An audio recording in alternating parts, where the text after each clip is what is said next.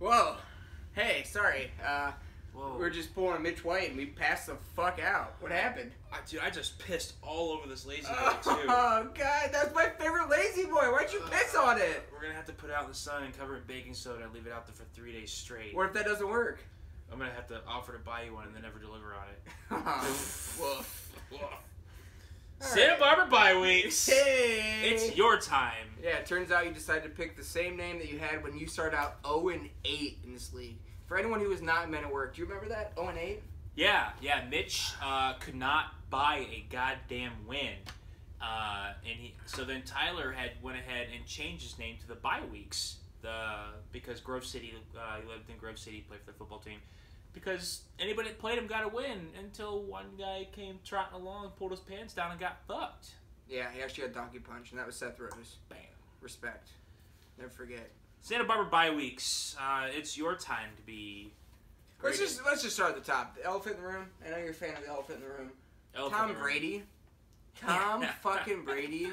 I think you took him in the 3rd round. I'm not gonna look it up to double check that. I'm gonna assume you did. Man. What a gross pick. Especially because Tom Brady has yet to provide anybody fantasy relevance when it's colder than like 80 degrees. Really? Oh, check his stats in the playoffs. He drops to like outside the top 12. Well, I think the balls get a little bit bigger when it's colder. I don't know my gas laws very well. Opposite. But... Oh, okay. So you know how like your tire pressure gauge always comes on like in the wintertime? That the balls deflate in the winter? What's a tire pressure gauge? Dude, that could have been what happened. I mean, yes. Why did they look into that? They did. That was discussed. Okay. You missed all of that. All right, anyway, Tom Brady. Next pick. Oh, dude, he's another one that went old people. Robert Woods, Tom Brady, Demaryius Thomas, Marvin Jones, Travis Kelce.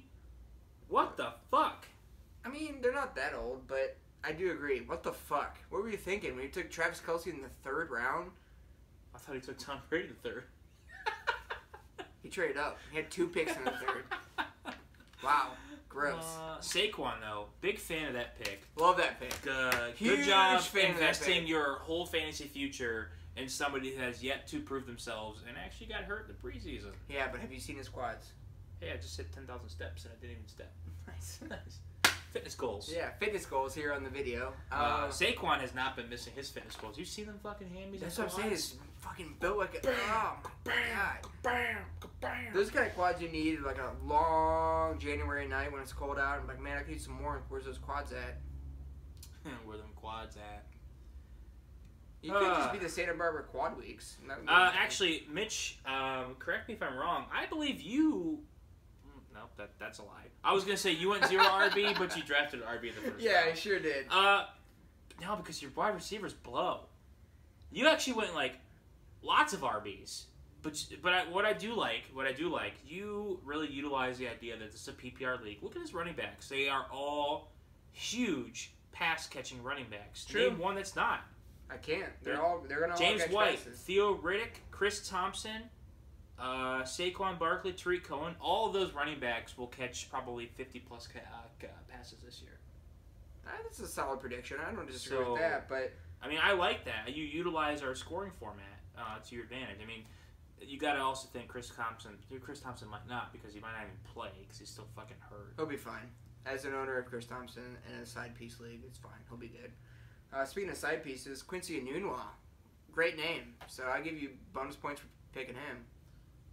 Well, he's going to get beat out by Terrell Pryor, the dumpster fire. Is that what they're calling him nowadays? Yeah. Wow. That's brutal. Heard it on a podcast. Yeah. I mean, overall, I don't hate your team, but I don't love it. So your team's like... It's like going to Chipotle anymore for me. Like, I walk away, I'm full. I may have some heartburn. I'll probably have to shit in an hour. But I spent $6 and I don't hate it, but I also don't love it. What do you think? I like it for this year. If you're in a win now mode, I think you're on the right path. But going forward, you're going to have to really utilize that waiver wire and start making some trades. Because outside of this year, you guys are getting old, but you got a good chance of at least making the playoffs. I'd give you a B+. B+. Hey, and it sounds like you put your work in. That's my best grade yet, so there's that. Wow. That is true. Huge if true. Is it true? I'm gonna give you a B. You're gonna tie the last person that got a B. It just changes grade live. It's good for now, but this is a dynasty league, yeah, so I can't give you a B+ because your team won't be good after this year. I'm gonna go C+. And the only thing that's getting you away from a C and not a C, and to get you a C+ are those quads. So, great quads in your team. Big fan of those, but otherwise, good luck. Hopefully, you don't have any.